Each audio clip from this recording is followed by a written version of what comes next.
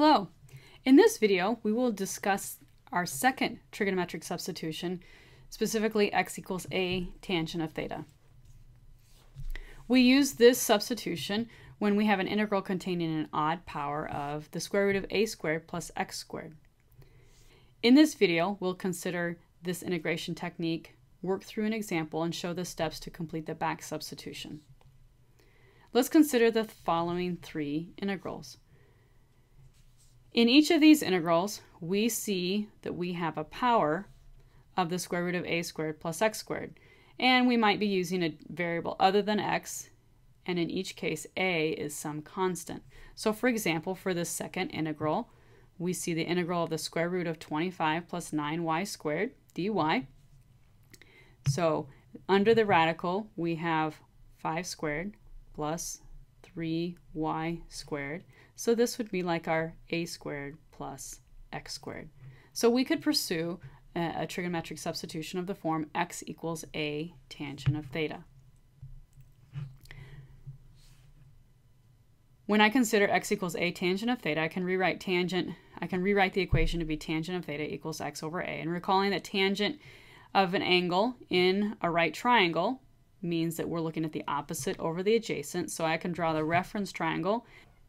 And in the reference triangle, we see that x is the length of the side opposite angle theta, and we see that a is the length of the side adjacent to angle theta. And now we use the Pythagorean theorem to find the length of the hypotenuse, which we know is just the square root of a squared plus x squared.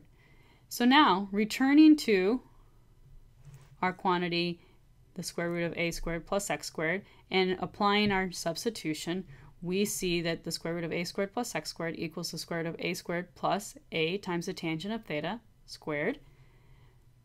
I'm going to get an a squared in each term under the radical, and I can factor that out. And so I'll have the square root of a squared times the quantity 1 plus tangent squared theta. And you'll recall that 1 plus tangent squared theta is equal to secant squared theta by our Pythagorean identity. And when we take the square root of that quantity, a squared times secant squared theta, we will get the absolute value of a times the secant of theta. So you'll want to keep that in mind when you change your limits of integration and what angles you would need to deal with. So let's consider how we would evaluate the integral of dt over the quantity 8t squared plus 1 to the 5/2 power. We don't have a t in the numerator, so therefore using a substitution of the form u equals 8t squared plus 1 would not likely produce a simpler integral. So we're going to proceed with the trig substitution of a tangent of theta in place of t. But first we have to put the quadratic 8t squared plus 1 into the same form as t squared plus a squared, where a is a constant. So if I factor out within the quantity 8t squared plus 1, if I factor out an 8, I'm going to get in the denominator 8 times the quantity t squared plus 1/8, then all raised to the 5/2 power. So it's this quantity here, t squared plus 1/8, that I see the form t squared plus a squared. And therefore a is equal to 1 over the square root of 8, or 1 over 2 times the square root of 2. So we're going to let t equal 1 over 2 times the square root of 2 times tangent of theta. Therefore, when we solve for dt by taking the derivative of both sides, we're going to get that dt is equal to 1 over 2 times the square root of 2 secant squared theta d theta. And as we go to make the substitutions in the integral, we have in the numerator dt is replaced with 1 over 2 square root of 2 secant squared theta d theta. T is replaced with 1 over 2 square root of 2 tangent of theta, which gets squared, multiplied by 8, and we add 1 before raising it to the 5/2 power. And now we simply perform some algebra. So the 8 times the square of 1 over 2 square root of 2 in the denominator will cancel. And so all I'm left with, as far as constants are concerned, are this 1 over 2 square root of 2 that comes from the numerator. In the denominator, I see we have tangent squared of theta plus 1, all raised to the 5/2 power. We know tangent squared theta plus 1 is equal to secant squared theta. So we can proceed with that substitution. And we get that our integral is now 1 over 2 square root of 2 times the integral of secant squared theta over secant squared theta to the 5/2 power. We can multiply those powers in the denominator, which leads us to have 1 over 2 square root of 2 times the integral of secant squared theta over secant to the 5th theta d theta, and we can easily simplify that, leaving just the secant cubed in the denominator. So I want you to pause for a few seconds, and I want you to consider where we would go next. So think about your work with trigonometric integrals and consider what steps you would take next. Well, hopefully you realize that 1 over secant cubed theta is the same thing as cosine cubed theta. And you know that when we have an odd power of cosine, that we hold back one of the cosines, and then we convert the remaining cosine squared theta using the Pythagorean identity. And then I distribute that cosine theta through. I have two integrals. This first integral, 1 over 2 times the square root of 2 times the integral of cosine of theta, is a very easy one to do. We just need to find a function whose derivative is cosine, which is easy, which is sine.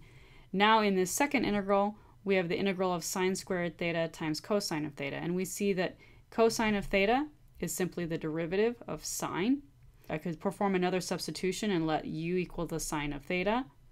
Then du is equal to cosine of theta d theta. And then I would just be left with an integral of the form u squared du. So integrating, I would get u cubed over 3, do the back substitution, so u cubed would become sine cubed of theta. And so our integral is 1 over 2 square root of 2 times the sine of theta minus 1 over 2 square root of 2 times sine cubed of theta over 3 plus c. And now we started with an integral in terms of t.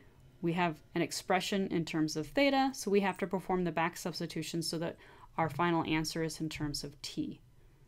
So we recall that t is equal to 1 over 2 square root of 2 tangent of theta, which means that tangent of theta is equal to 2 times the square root of 2 times t. Thinking of this as the tangent of theta is the opposite over the adjacent, I can draw my right triangle. So I have the opposite side is of length 2 times the square root of 2t divided by 1. The Pythagorean theorem tells us that the hypotenuse has length square root of 8t squared plus 1. And then we know that the sine of an angle is the opposite over the hypotenuse. So we have 2 square root of 2t all over the square root of 8t squared plus 1. We fill that in each of those places. We simplify the values, and we're left with t all over the square root of 8t squared plus 1 minus 8/3 times the quantity t over the square root of 8t squared plus 1 cubed plus c. Now how do we know if we're correct? We take the derivative of our answer, and we check to see is that derivative equal to 1 over this quantity 8t squared plus 1 to the 5/2 power. So again, I'll leave that for you to check, and while you're at it, you can evaluate these two integrals, again checking to see if you can perform a simple u substitution prior to pursuing a trig substitution. In summary, we want to highlight the main ideas. So when considering the form of the integral and the known antiderivatives, prior to pursuing a trig substitution, you should consider a u substitution to see if that will first simplify the integral. If it doesn't, make sure you are able to recognize the forms associated with the trigonometric substitutions, and make sure you substitute not only for the variable, like x, in the integral, but also make a substitution for the differential. The square root of a squared plus x squared means that you're going to make a substitution of x equals a tangent of theta. And so that a squared plus x squared in the radical becomes the square root of a squared plus a tangent of theta, quantity squared, which simplifies to the absolute value of a secant of theta.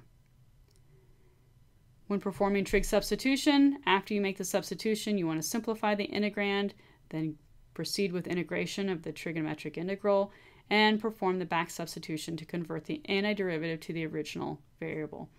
The reference triangle for the particular trig substitution you used is helpful in reversing that substitution.